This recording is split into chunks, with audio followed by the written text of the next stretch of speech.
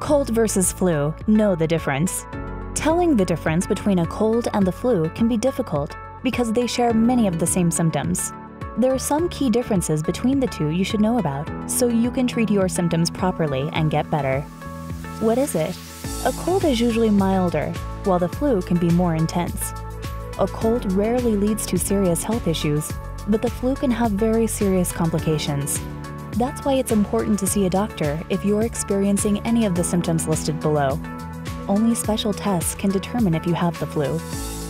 Understanding cold symptoms. With a cold, symptoms develop gradually. A fever is rare. There are slight body aches. Headache may occur, but is less common. A stuffy nose is common. A sore throat is common.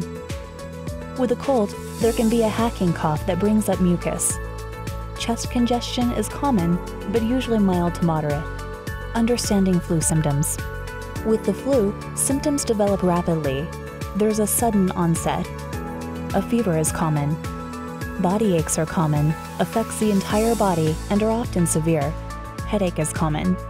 A stuffy nose is less common. A sore throat is less common. With the flu, there can be a dry, tickly, unproductive cough. Chest congestion is common and often severe. So even though there are distinctive differences between cold and flu symptoms, many can be subtle.